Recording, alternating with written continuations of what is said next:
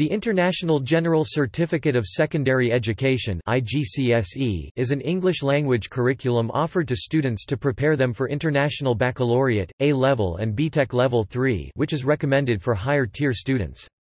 It is based on the GCE O-Level and is recognized as being equivalent to the GCSE. The IGCSE was developed by University of Cambridge International Examinations. The examination board Edexcel offers its own version, the Edexcel International GCSE. Most students begin learning the syllabus at the beginning of Year 10 grade 9 and take the test at the end of Year 11 grade 10. The IGCSE is an international alternative to many national curricula. IGCSE qualifications are based on individual subjects of study, which means that one receives an IGCSE qualification for each subject one takes. For this reason, schools worldwide have different expectations about how many IGCSE students should take. Typical core curricula for IGCSE candidates include a first language, second language, mathematics and one or more subjects in the sciences. IGCSE candidates can choose a number of additional courses ranging from social sciences to creative arts. The IGCSE is predominantly exam-based, meaning they are not actual certified courses, but rather exams that test knowledge in individual subjects in the same way as advanced placement exams and SAT subject tests. For this reason, it is also a viable option for many homeschooling educators or in adult education, when one is seeking a qualification but has no time to attend full-time school classes. Its academic worth is comparable to many secondary school curricula worldwide, such as England's GCSE, the North American GED or High School Diploma, Hong Kong's HKCEE, Singapore's O-Level, and the Indian CBSE or ICSE courses. The IGCSE prepares students for further academic study, including progression to A-Level and BTEC Level 3 study, Cambridge Pre-U, IB diploma program and other equivalents. It is recognized by academic institutions and employers around the world and is considered by many institutions as equivalent to the standard GCSE. Cambridge IGCSE provides a broad study program that covers subjects from a variety of areas: languages, humanities, social sciences, mathematics, creative, technical and vocational. Most IGCSE subjects offer a choice of tiered examinations, core or extended papers in Cambridge, and foundation or higher papers in Edexcel. This is designed to make IGCSE suitable for students with varying levels of ability. In some subjects, IGCSE can be taken with or without coursework. Cambridge IGCSE allows teaching to be placed in a localized context, making it relevant in different regions. It is intended to be suitable for students whose first language may not be English, and this is acknowledged throughout the examination process. Cambridge IGCSEs are studied in more than 70 subjects by students in over 120 countries and regions worldwide.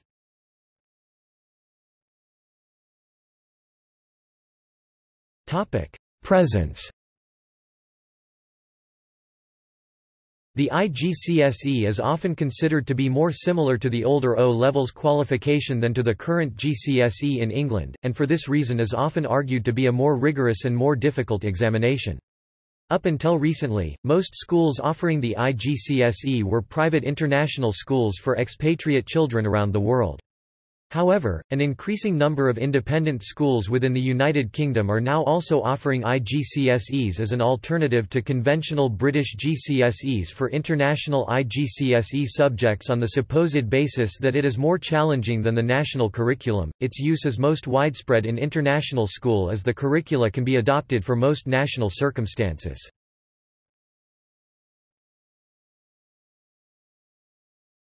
Topic: Grading, courseload, and awarding. The IGCSE is graded on an 8-point scale from A* to G with a 9th grade, U, signifying ungraded. This measure of grading is also found in the UK GCSE. Previously, the A* grade in the GCSE did not exist, but was later added to recognise the very top end of achievement. In the case of further mathematics, an extra A* grade was added for students that can demonstrate sustained performance in higher-level maths skills such as reasoning, proof and problem solving. International schools around the world normally allow students to study anywhere from 5 to 14 IGCSE subjects. Like the situation in the English Baccalaureate, 5 core subject passes at C or above is the minimum required. The Cambridge Examination Board offers an ICE International Certificate of Education group qualification for candidates who achieve 7 subject passes A*C across the following groups. Group 1 – Languages. Group 2 – Humanities and Social Sciences. Group 3 – Sciences. Group 4 – Mathematics. Group 5 – Creative, Technical and Vocational. ICE is awarded in 3 grades: Distinction, Merit and Pass. It requires 2 passes in languages, and 1 pass in every other group, whilst the 7th subject be in any group to be qualified for an award. In addition, to award top candidates with the uppermost achievement, Cambridge awards Outstanding Achievement Awards in the categories of Top in Country and Top in World for each subject.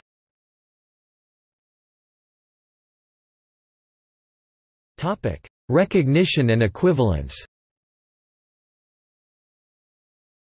The qualification is recognized by institutions in the world. Many students finishing the IGCSE move on to post-16 study, in preparation for exams such as the A-levels, or International Baccalaureate. It also allows further vocational education and is often considered the baseline for employment.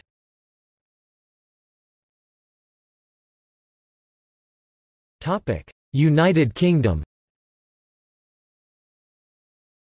As of now, only independent schools can easily offer IGCSE subjects, though in 2013 the Office of Qualifications and Examinations Regulation allowed more use of IGCSE subjects in state-funded schools.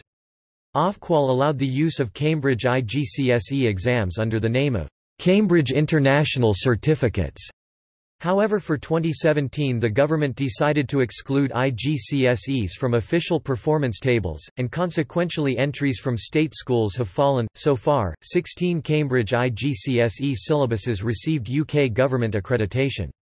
Following that, the UK government announced that the 16 accredited Cambridge IGCSE syllabuses would also be funded in state-maintained schools. Since then, Cambridge IGCSE German and Spanish have also been accredited and funded, taking the total number of accredited and funded Cambridge IGCSEs to 18. For accreditation purposes, the syllabuses are referenced as Cambridge International Certificates in the UK, although they are known across the world as Cambridge IGCSEs. The IGCSE is offered by 2 examination boards in the UK, one being Edexcel, and the other one being AQA.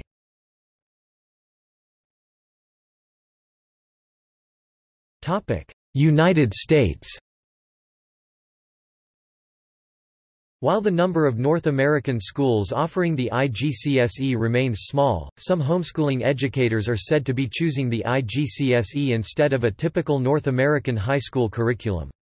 According to many of these educators, the IGCSE curriculum may be more advanced than a typical North American secondary school course by at least 1 year. The bi-national, jointly funded US-UK Fulbright Commission under the United States Fulbright program suggests that GPA conversions can be done to allow for the differences between the GCSE 8-point and US 5-point grading scales.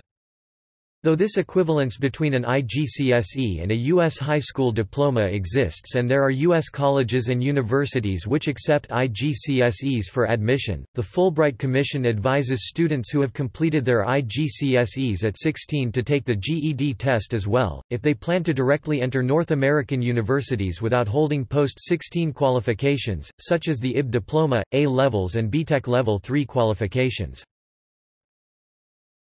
Singapore and Malaysia. The IGCSE board is predominantly used in international schools, while other schools offer it as an alternative to O-level exam.